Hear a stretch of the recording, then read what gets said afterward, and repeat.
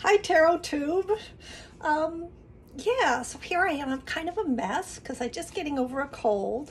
But I'm doing a VR to Tarot Tatts and Tea because she just posted a video about making a cup of tea, and I'm so entertained by it, and I'm so in the mood for this. So, first, I use an electric kettle, and it's very cool because I can choose, like which temperature I want to use. Fancy modern Americans. So let me see. I'm doing an herb tea, so I'm going to use the 175, which is a green tea on here, but I figure that's probably good for an herb tea.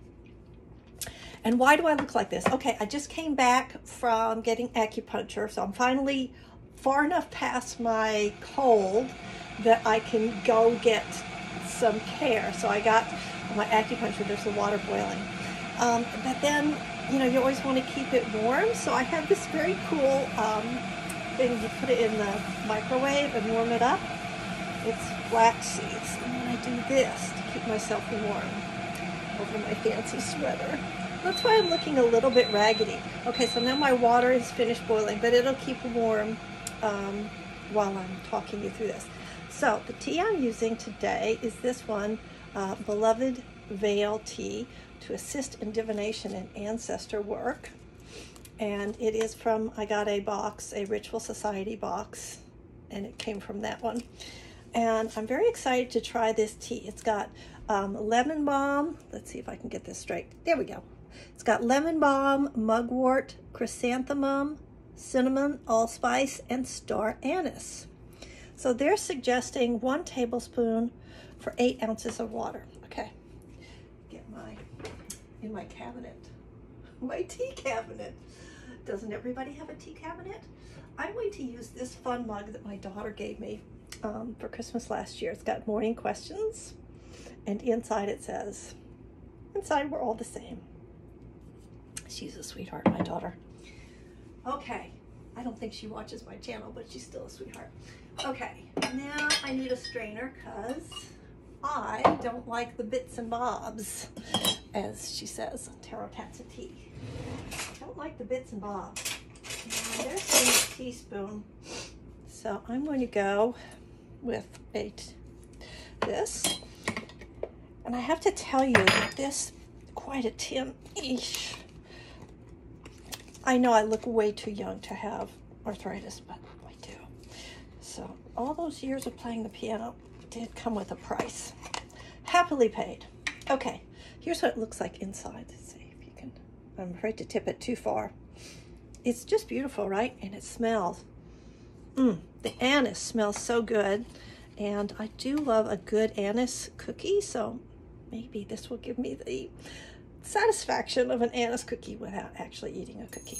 Okay, there we go. So I put it in the strainer. I know a lot of people don't actually make loose teas, but this community probably y'all do. But I had a guest over, and she had never seen anybody make loose tea before. She was fascinated. I don't know if she's going to go home and do it or not, but here we go.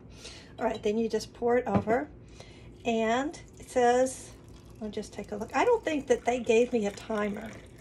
A suggested time. Now when you make it this way and you want to keep it warm, you want to put something over it, a saucer or a something. So I have got this little cutie. It came with a, let's see, no, do I have the, oh, here it is. This is really turning into a Conversations in the Kitchen, right? It came with this. Is that cute? Okay, I can't have a pet because I've got my asthma and my allergies. So I sound lovely today, don't I? So I can use this to put it over my mug to keep it warm, right? And then I would tell Google or Siri, because I'm all about the technology. So I'm going to let this brew for about 5 minutes. I don't know if the video will last that long. Hey Google, set a timer for 5 minutes. Okay, 5 minutes. Starting now. Yeah, so that's how I do it. I blend old school loose leaf teas with all the modern tricks. I use my electric tea kettle, and I let Google time it and everything. So so now we got to put everything back together. I've got all the teas are out because this is my breakfast tea. I love this company, T2. Hey, T2, if you see this video, I'd be happy to sponsor you. Seriously. I mean, we've got a relationship already. Shouldn't it be like a two-way kind of a thing? Or is this a codependent relationship? It's up to you, T2. All right, here we go. What else do I like? I like Tazo teas. And I don't really appreciate the packaging on this, but this Lipton Stress Therapy, which is a combination that I would not have come up with. Cinnamon, chamomile, and lavender.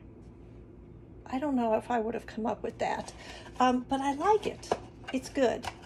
And the palette on the box, I mean, come on, how gorgeous is that? All right, I'm really rambling now. So I don't think I'm going to make you sit here and watch to see how this comes out. It's delicious. Yeah, you don't have to watch the whole thing. But there, I've just had to respond to you at Tarot Tatts and Tea. From across the pond, I'm watching you. Teach me your dark ways. Good luck with the writing project. Bye.